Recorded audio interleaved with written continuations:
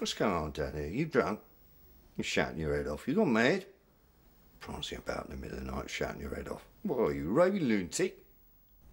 I was thinking aloud. Were you shouting at Joey? Didn't you just hear what I said, Dad? I said I was thinking aloud.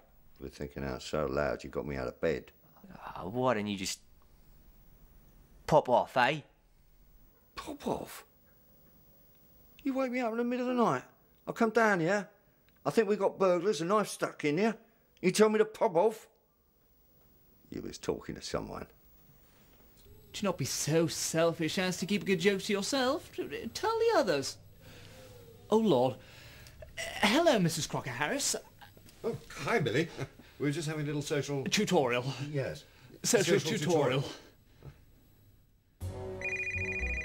Yes? Your Honour, it's been a long time. Not long enough. What did you want? I remember that little party that I met you at in Amsterdam.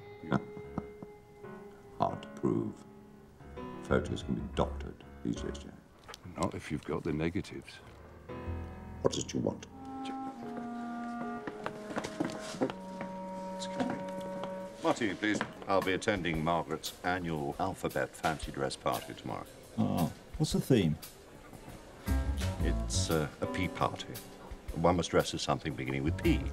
The only downside is Margaret still has that god-awful little place in Cheney Wharf.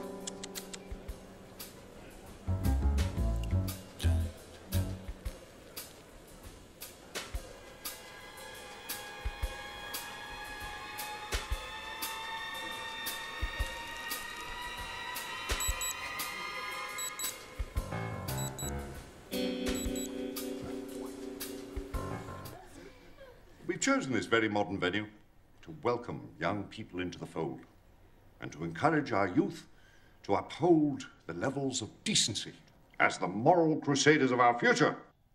Is a decent farm in Southland with 5,000 sheep on it.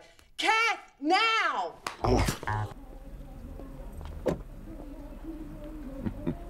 Jolly good costumes. Thanks, mate.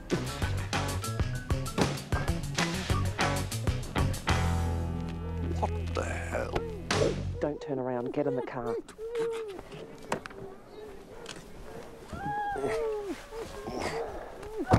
Who are you? Tell us where Jack McClarkey lives.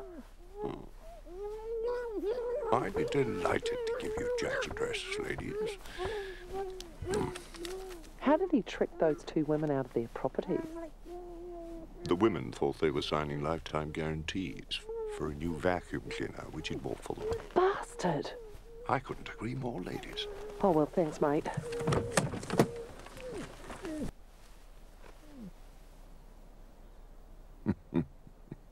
Pull yourself together, will you, and drive on.